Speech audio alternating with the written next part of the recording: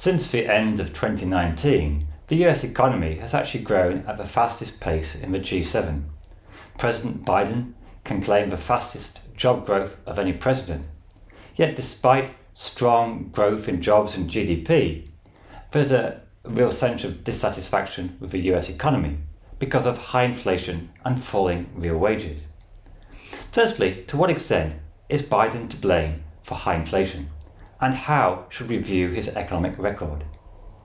Well, inflation has reached the highest level since the 1980s, leading to high gas prices and falling real incomes. Even when we exclude energy, core inflation has risen to the highest level for many decades. Inflation has been caused by three main factors. Number one, Biden's fiscal stimulus. Number two, the Federal Reserve's decision to keep interest rates low. And thirdly, global factors like rising oil prices.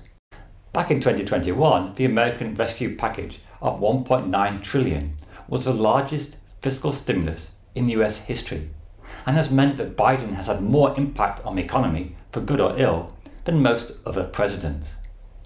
Now, how much of this caused the inflation that we see today? Research by the Federal Reserve Bank of New York suggests that the fiscal stimulus added around 2.5 percentage points to US inflation. They also say that around 60% of inflation is due to excess demand, the economy reaching full capacity. However, the fiscal stimulus is only part of the overheating economy.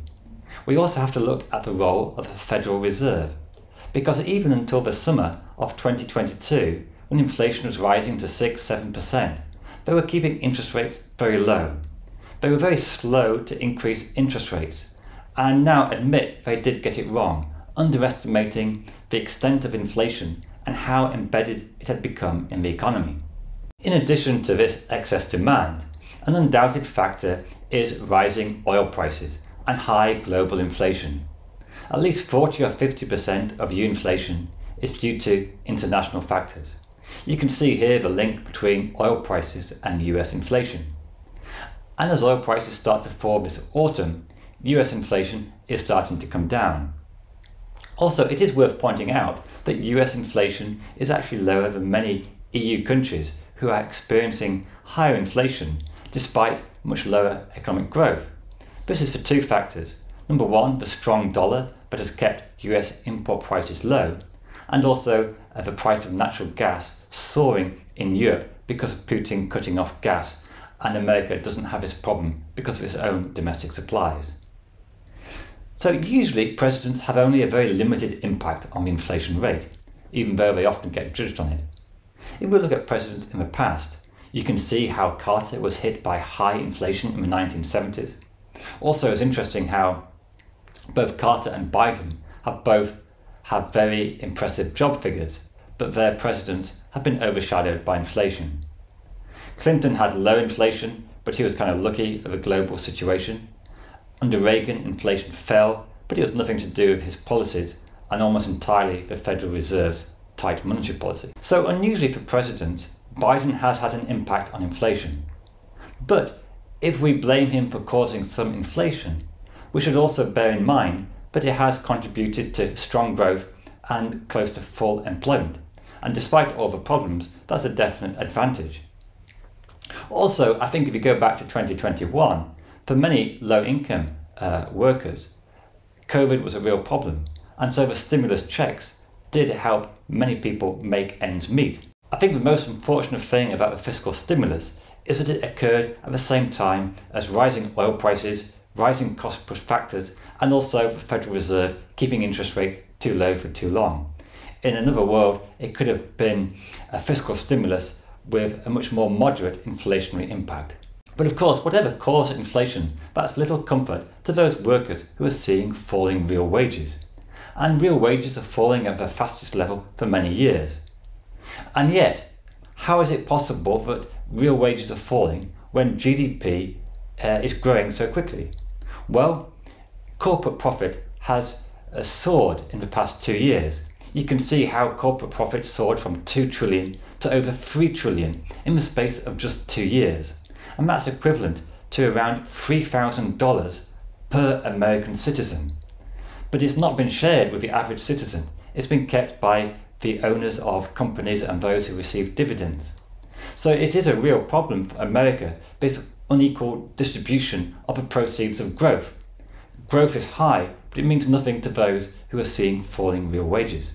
Now, an important consideration is what will happen in 2023. Some are optimistic inflation will continue to fall, and economists like Paul Krugman is optimistic that with falling oil prices, falling price of shipping, and falling market rents, that this will feed through into lower cost-push inflation. Others are less optimistic. They argue that inflation has become embedded. It's been around too long, and this is causing a rise in inflation expectations and also pushing up core factor inflation. Inflation will fall in 2023. The big question is how much? Will it be enough to enable real wages to rise? Another big question about the US economy, and I'll do a whole video on this soon, is what's going to happen to house prices. By many metrics, they're overvalued, and if house prices do fall very significantly, this will likely be a very big drag on the economy, because it's the biggest form of wealth, and when house prices fall, it almost inevitably causes some kind of slowdown or deep recession. So the outlook for 2023 looks less promising. America's likely to have slower economic growth, but at least inflation will come down. But I think more important for the economy in the long term is the domestic legislation that Biden has passed, rather than fiscal policy. And there have been three big policy initiatives which will have a big effect on the US economy. These are the infrastructure spending, support for domestic industry and trying to bring microchip manufacture back to the US, and thirdly, the Inflation Reduction Act, which is primarily about encouraging green energy and renewable energy. And certainly the first and third will have a very big impact in the long term.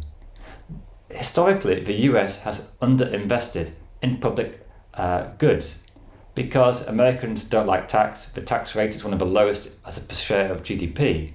And so there's been a backlog of many infrastructure projects which have not been occurred. And sometimes this is very obvious. Bridges not working, potholes in the road. So there's a lot of infrastructure projects which can give quite a big return in terms of improving the productivity and competitiveness of the economy in the long term. Also, green technology already is starting to improve. The tax credits and subsidies are definitely encouraging industry to switch towards electric cars and encouraging renewable energy. And this is not just good for the climate, but also a potential source of economic growth in the long term, because this is the, you could say, the new industry of the world as we try to shift away from fossil fuels. So I'm fairly optimistic that given the underinvestment of the past, this infrastructure bills and support for renewable energy will have a very positive impact on the long-term economic growth. Now, there will be no immediate short-term fix or surge in demand, far from it. It will be a long-term benefit over many years, but it is a good start to try to fix some of the backlogs affecting the US economy. Also, an interesting thing about the Inflation Reduction Act is that it's going to raise quite a lot of money, and it includes fairly controversial tax on big firms earning over £1 billion. But it is a start to redistribute some of the very high corporate profit we've seen increase in recent years. So it's good to try to tax more from companies who have seen a surge in profits. So overall, I tend to look upon the US economy as a lot of good potential. Now, this may be partly because I'm in the UK and the UK economy is doing far worse than America, and we look at US growth rates and with a certain degree of envy. But it also highlights how you can have economic growth, but the average worker still becomes worse off. And this is a strange phenomenon of the inflationary growth we've seen in the past year or so. So the challenge going forward is try to make sure that the growth benefits everybody and not just corporations with monopoly power. So it's too early to fully judge Biden's economic record, but I tend to be more sympathetic to the fiscal stimulus, which at the time seemed like a good idea. And if I could go back in time, I would still want to do it. Maybe not quite as much, but I feel that it's better to be too generous in that situation than too stingy. I think a bigger criticism could be levelled at the Federal Reserve, because leaving interest rates at close to zero for so long was a mistake, and they could have taken some of the heat out of the economy earlier rather than later. And now, with interest rates rising very rapidly, it is going to cause problems for the housing market and for the wider economy, especially with the savings ratio already falling to a record low of around 3%. Well, I hope you enjoyed this video. Please give it a thumbs up. And if you're from America and feel bad about your economy, have a look at this video on the UK economy, because I would like to show we're doing a lot worse than good old America.